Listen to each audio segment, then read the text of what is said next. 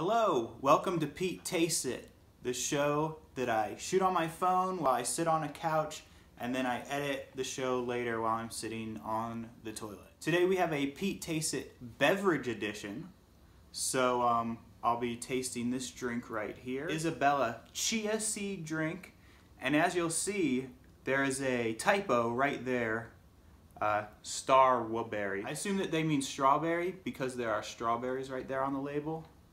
There are a bunch of little guys floating in there, which I'm hoping are chia seeds and not alien eggs. So I'm not sure what a chia seed is. I'm assuming that it's similar to the chia pets.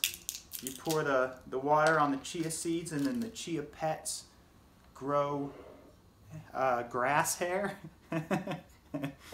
So yeah, there's definitely little floaties in there. Kind of reminds me of that drink Orbit from my youth, which I don't know that I ever tried, but it was like soda and it had little little globules of some kind of gel or something in there. Alright, I'm nervous about this.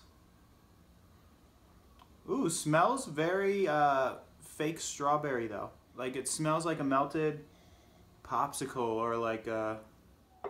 Hold on, there's sirens. A lot of sirens. The chia seeds aren't really a factor, like I'm not like crunching on them or anything. It tastes sort of like a flat strawberry Fanta soda.